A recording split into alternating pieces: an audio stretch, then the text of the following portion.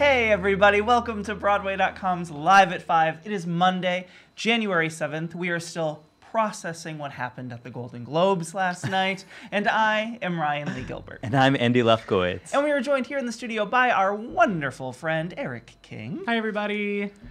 And we have a very special guest with us today. Yes, we have Mamie Parris here from School of Rock. Yes, we love Mamie. She's so lovely, so wonderful. We are going to talk to her in a little bit, but first, let's talk about today's top 5.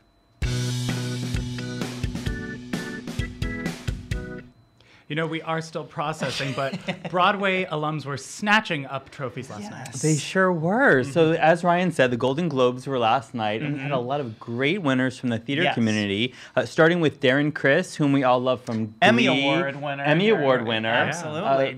And famous for musical theater circles for Glee and Hedwig and How to Succeed. He won a Golden Globe last night for the assassination of Gianni Versace. Very well deserved. Story. Also, Glenn Close, theater legend, took home a Golden Globe for The Wife. She also gave the best speech of the night. Oh my God. I'll say right here. It was so She's lovely. So smart. She's so incredible. Oh, love it. Patricia Clarkson, a Tony nominee for The Elephant Man, won for Sharp Objects. So good. Yes. Ben Whishaw, a Tony nominee for The Crucible, won for A Very English Scandal. Yeah, and you can also see him in Mary Poppins Returns. You sure can, of course. He's so charming. Super talented. And Rachel Brosnahan, whom we all love from The Marvelous Mrs. Maisel, won for the second year in a row. Absolutely. And it was just announced she's going to be hosting SNL. Yes, she's SNL. The first that is so host. exciting. Love Rachel Brosnahan. And was Ben Whishaw the only one from Mary Poppins well, he wasn't nominated for Mary Poppins, but... but it didn't win any awards. It didn't win any awards, no. Yeah, very it was sad. a very competitive evening. But the Oscar nominations haven't come out yet, That of course. is true. So hopefully Mary Poppins Returns in a couple weeks. Count them up in there. Indeed. And unfortunately, we have some sad news about a very memorable leading man. Yeah, so I don't mean to bring it all down the moment for a moment, but Derek Keeling, who we all loved, he made his Broadway debut in Grease. Of course, he was part of You're the One That I Want, the TV show. He passed away on December 12th. He was a native of West Virginia. He went to the University of Kentucky. He graduated there with honors. In addition to making his Broadway debut in Grease, he was Wholesome Danny on You're the One That I Want, and he made his Broadway debut alongside Ashley Spencer as Sandy from the program as well. He also starred as Johnny Cash. He was an incredible Johnny Cash in the tour of Million Dollar Quartet. Such a fantastic show. He also played Chad in All Shook Up regionally. He played the Fonz in Happy Days. He also was Charles Darnay in the pre-Broadway run of A Tale of Two Cities. They are going to have a celebration of life for him in his home state of West Virginia, and in lieu of flowers and cards, they are asking for donations that will go to the University of Kentucky's musical theater program. So sad. Our thoughts and prayers are, of course, with Derek's family, and we will remember him so fondly. So sad to lose a member of the community. And a new musical comedy has just been announced for Off-Broadway. Yeah, so we just found out that the new musical comedy Chick Flick I'm already sold. Bridesmaids is going to go into the West Side Theater Off-Broadway starting on February 21st. So this is a show that is written by Susie Kahn, directed by David Rutera, and choreographed by Sarah O'Gleby. So this is what Chick Flick the Musical is about. Okay. So Chick Flick the Musical invites audiences to join Karen, Dawn, Sheila, and Meg as they get together to unwind, watch a chick flick, and play their favorite drinking game. This is my every weekend. Yes, man. It's amazing. Yeah, so this show is going to officially open on March 7th for a limited run through June 29th. Casting is to come. I'm sold. I will be there. How do we get ourselves in the show? Seriously. Wait, yes, I can do it. And this book-turned-movie-turned-play is ending. Train Spotting Live, which was such a fascinating, immersive production. If you were a fan of the Irvine Welsh book or Danny Boyle's movie. This began previews on July 5th at the Roy Arias stages, opened on July 15th. It will, at the time of its closing, it will have played 10 previews and 135 regular performances. It will close, sadly, on January 19th, so you have a little bit longer to go see it if you haven't yet. Of course, the show is set across like 80s dance music. It follows a group of friends that struggle through the Edinburgh heroin epidemic. Fascinating play, fascinating book, movie. You should check all of them out if you haven't yet. Really cool production. If you have the chance, go see it before it closes. There you go. And this Broadway.com vlogger announcement has us going bananas. Yes. I love it. Well done. Yes. I'm very excited about this. We announced today that Christiane Pitts, who is the Yes. leading lady of King Kong, is going to lead our next vlog. Yes. The vlog is called Queen of New York, which is the name of her breakthrough amazing song, like her I Want song. It is her moment. It's so wonderful. Christiane's vlog will kick off this Thursday, January 10th, and will appear on the site for 8 weeks on every Thursday. Absolutely. So I cannot wait. She's one of this site's, one of our top 5 favorite performances of Yes. 2018. She's absolutely incredible in the She's show. so talented. She's a star. I can't wait to see what goes on backstage Absolutely. at King Kong. Very excited. Yeah, All right. man. Andy. Yes. Thank you so much, sir. My pleasure, So wonderful Ryan. doing the news with Yes. you. Eric, why don't you tell us about today's very special guest? I'd love to. Mamie Parris is currently starring in School of Rock as Principal Rosalie Mullins. She has previously appeared on Broadway in Cats, Ragtime, On the 20th Century, 110 in the Shade, and The Drowsy Chaperone. She's been seen in theaters across the country on national tours of Wicked, Legally Blonde, 9 to 5, and on screen in A Stand-Up Guy, The Blacklist, and State of Affairs. Follow her on social media at Mamie Parris, and leave all your questions in the comments down below. Please welcome Ryan and Mamie. Hello, Mamie. Hi. You look so wonderful. Thank you. So do you. Thank you so much. Thanks for stopping by. We're so excited to chat with you. Well, yay. School of Rock is, of course, one of Broadway.com's very favorite shows. We absolutely love the show. We are sad to be seeing it go. January 20th is when the show will be know, so closing. Of course, soon. I know. Yeah. So make sure you go see it on Broadway. Of course, there is also a national tour. Yeah, which is School of great. Rock is not going anywhere. Not for a but long, long not time. for a very long time. Tell me, how are things at the Winter Garden with your cast and crew right Things now? are great. I mean, it's always rough when something's ending. Luckily, Sure. It's become such a great trend these days to have so much notice before you close a show like this. So I think everybody's very prepared, and we're just kind of all starting the packing process. You move into a theater and you nest. I've got my invisible aligners in.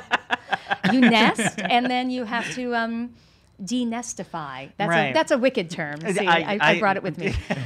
So we're boxing things up, but it's good. The morale is high, and we're just so stoked. We have such great audiences, and the house is full every night, and we're living for it. It's great. Right, and you had the wonderful opportunity to open the show, and now you're part of the closing Yeah. family as well.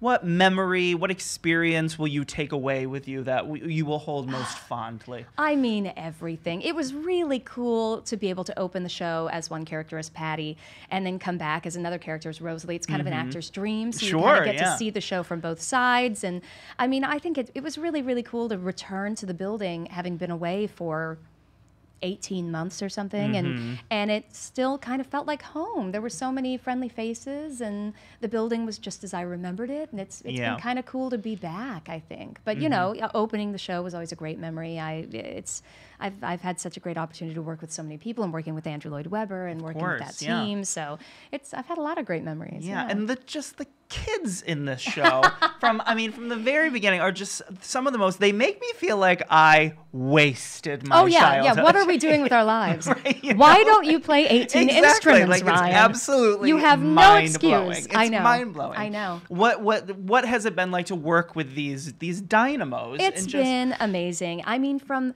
our very first weeks in rehearsal with these kids who were so on their game and just came to really knock it out of the park, and to the kids we have now and all the kids in between. I mean, everybody. It's amazing the talent that's out there that they were able to find, and it's been a really cool experience to be an adult in that building, because I've worked with kids before, but working with 17 kids in a building as an adult actor really keeps you in check, and not just keeps you from doing things that are not PG rated, but it also kind of, it's cool how it reminds you, it can be so easy when you do this for a living, and obviously I love what I do, and I work really hard to stay in this business and do this, But after a while, you look forward to your paycheck and Sure, you come to of work and course. it's the same thing and you try to do your best every day. And being in the theater with these, 10-year-olds, 12-year-olds Yeah. who every day are just so excited to be there reminds you how truly special it is that we get to do this every day. Certainly. Yeah. And for children in the audience or kids in the audience to look up and see kids doing that, it's so I cool. mean,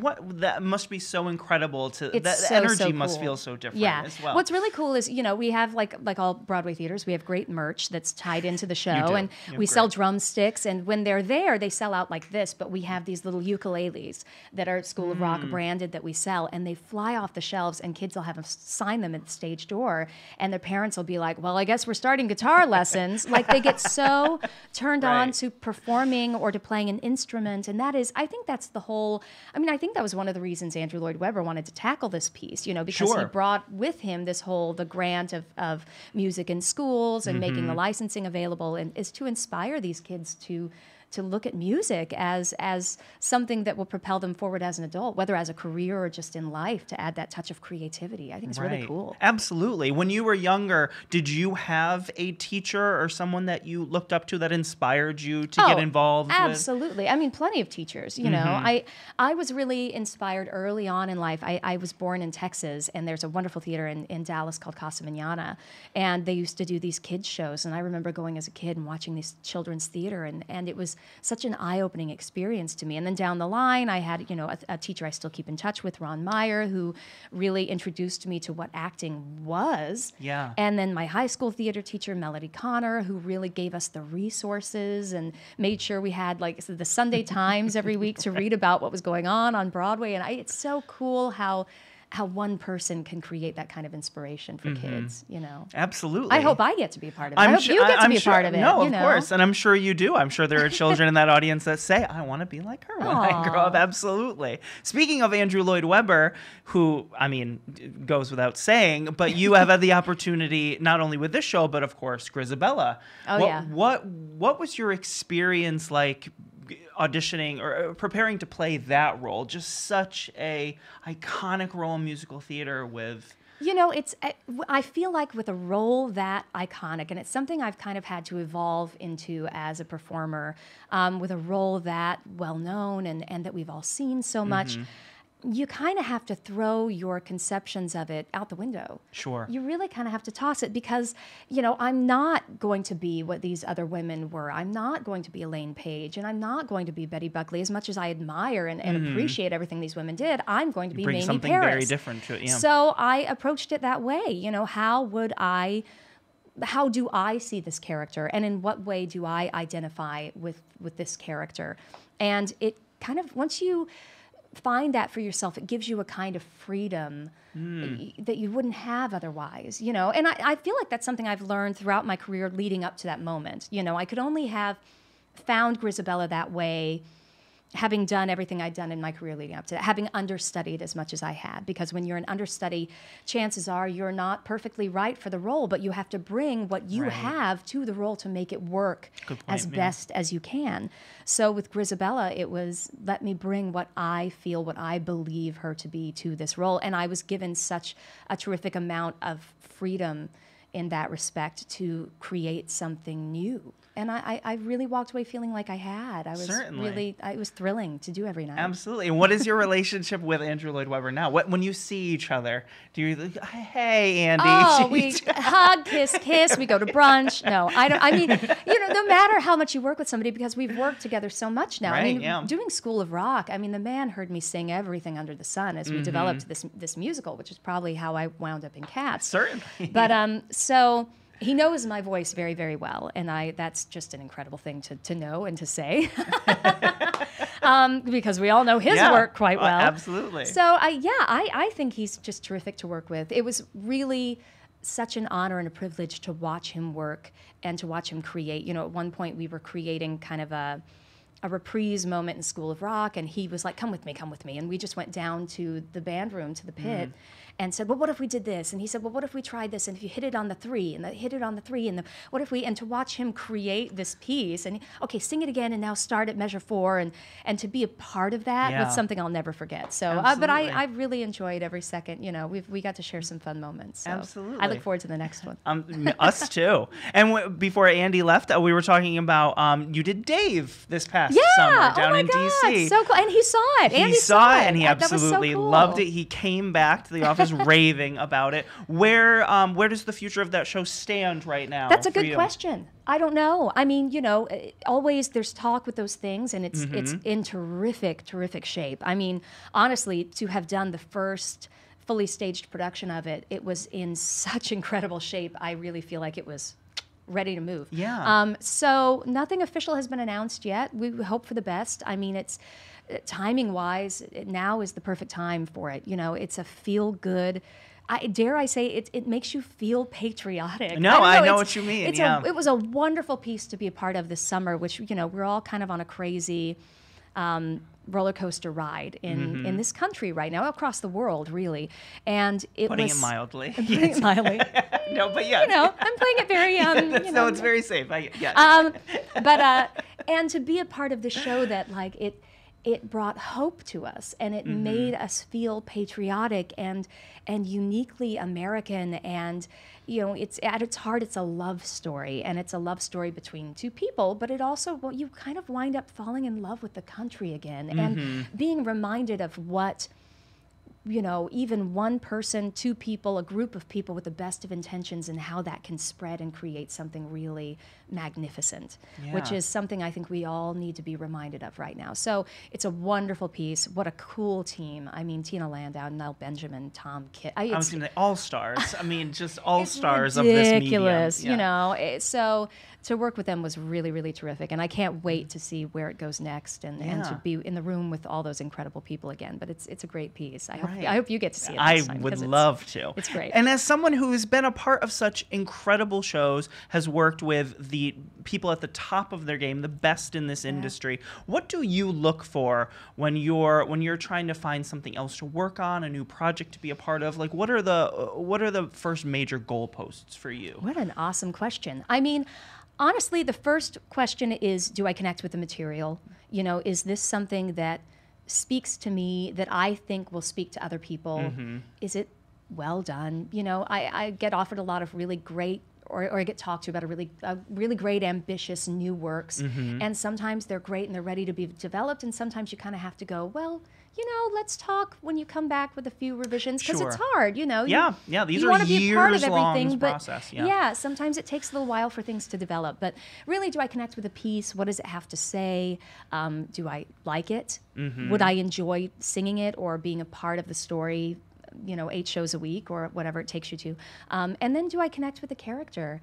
You know, is it somebody I want to play? And that doesn't always mean they're a good person or, you know, but do you connect? Because sometimes something can be really terrifically written and it can be brought to you with the best of intentions, and you go, I don't connect to this, you know? And sometimes you get brought something that you absolutely connect to, but is a complete challenge. Like, that's my favorite. When somebody sends me something, terrifying, which is kind of like a little Grisabella. You get it and you go, oh dear God, no. Right. And then you look at it again and go, oh wait, I can do this. That's a really cool feeling. So that's my favorite thing to find. I bet. Is there something from earlier in your career that now you'd like to revisit again? Oh, everything. I mean, wouldn't we all like a do-over? Everything, you know. But I'm sure. Drowsy Chaperone was my second Broadway show, and I was an offstage cover, essentially. I was like a partial swing. I sang off stage. I never went on for either principal role I covered, for Janet or Drowsy. I would have loved to. I think I would have been fine.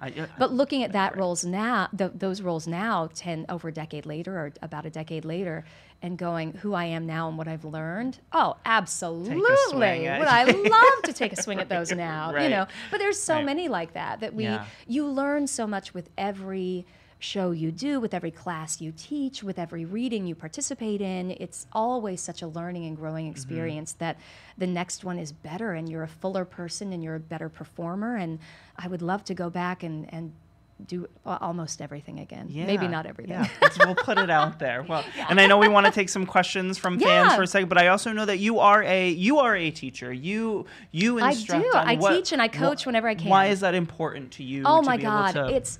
it's so fulfilling. You know, it's like we talked about, where you want to bring what you can to people who are coming up in this, and not just with kids and with youth. I get to do great workshops. I'm going to do a master class actually as soon as School of Rock closes out in Missouri with a bunch of really great kids, and that is thrilling and rewarding on its own. But also working with actors who are just starting out in this business. I do a lot of audition coaching, and I'm doing a BroadwayCon panel with a bunch of other terrific audition coaches on Saturday the 12th. Yes. I think that's the date. Yes. About coaching and why it's important to have a coach in your corner. And I think it's so rewarding for me to help give a little bit of what I've learned in my 2 decades of doing this.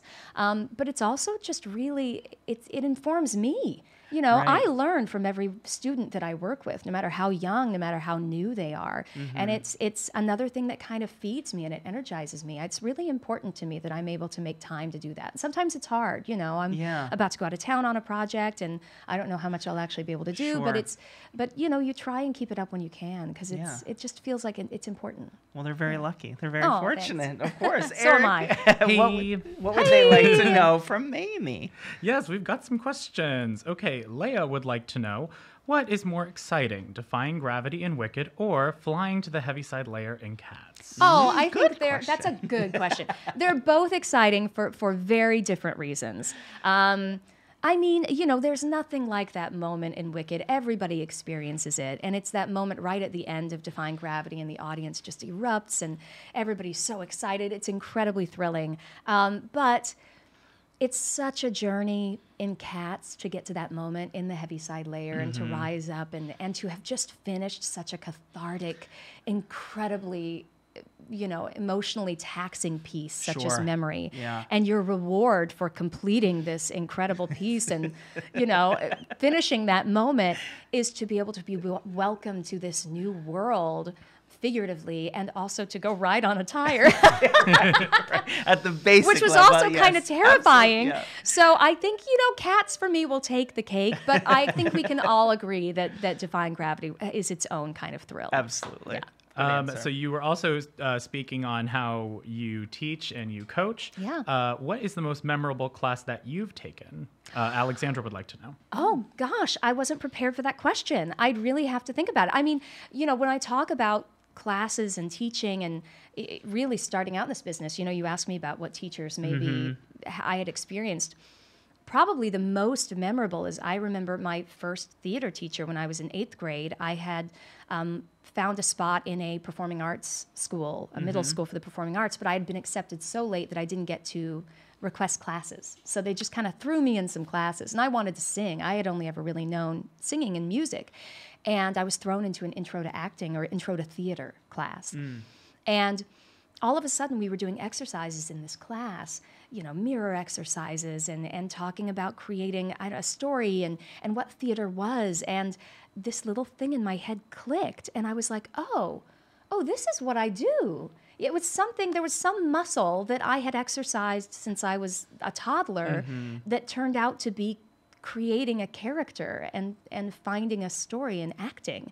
And that was the first time, I'll never forget the room that I was in. You know, it's one of those moments where you go, oh, this is what I do. And I was 12, I think. Sure, yeah. So that, I think, will always be the most memorable class. The room where it happened. The room where it happened. And classes, it really was. classes never go away for performers, No. which is something that I, you know, like there isn't a point where you take your last class and now Never. you're just prepared. Yeah. Like people take classes their entire performing And I'm lives. always so thrilled to meet teachers. And a lot of times now, as a Broadway performer, a lot of times those are your peers. Sure, You'll yeah. work with somebody absolutely terrific and go, oh my goodness, you have something incredible to offer me. Let's talk. Let's make it happen. And you learn from each other. And that's a really cool thing as an adult, as a grown-up Absolutely, yeah. professional in this business. Keep to it go growing, like, I yeah. can learn from you. So this can be the last one. It's kind of funny. It's just one word. Since you are an Andrew Lloyd Webber, a veteran of many shows of his, George just has one word to say, and that's Evita? Question mark. Oh my God. You know what's so funny is people ask a lot, like, what's your dream role? What's your role that you haven't played? And I'm like, I love doing original pieces. I love creating a Absolutely. character from scratch. So my dream role probably has not yet been written, or I've not yet been able to perform it. But absolutely, if there's one in the musical theater canon that we all love, I would kill to play. I mean, I'd what kill an to hear your incredible voice sing. sing Evita. What an incredible sing! Yeah, Like I yeah. would love to just sing that sometime in a concert setting. Please. Like I 54 would love Come that. here. Just come sit. We'll set up a Yes. microphone. At lunch. We'll bring in a band. Absolutely. It'll be great. No, I mean, I love that score. And that was, I didn't see a lot of theater growing up, other than the children's theater that I said I saw, but I didn't have a lot of money growing up and we weren't in that world. But I remember being a teenager in Kansas City, Missouri, and the national tour of Evita coming through and hearing that music and seeing that story live. It was just so magnificent. You really Yeah. don't forget those experiences. So, I mean, yeah, Evita, Yeah. yes. Absolutely. The dust is out in the universe now. Let's go. make Let's it all happen. just take a trip. Let's go research. We'll go visit Argentina. Absolutely. It'll be a trip. A it'll be Broadway.com amazing. funded It's a great trip. series. Yeah. Mamie, thank you so much for coming by. you for It's so having wonderful me. having you. Of course, make sure you go see Andrew Lloyd Webber's School of Rock at the Winter Garden Theater here on Broadway. You have until January 20th to do so. You will love it. It's such an experience. Thank you so much. Thank Again, you come for back having me. anytime. Would of love course, to. Eric, why don't you take us out? Sure thing. And thank you guys for tuning in today. We're live at 5 on Facebook every single day. And if you like podcasts, we're also in a podcast form. So go to wherever you get your podcasts, type in hashtag live at 5 and slam that subscribe button. Tune in tomorrow when we talk to Clark Thorell of My Fair Lady.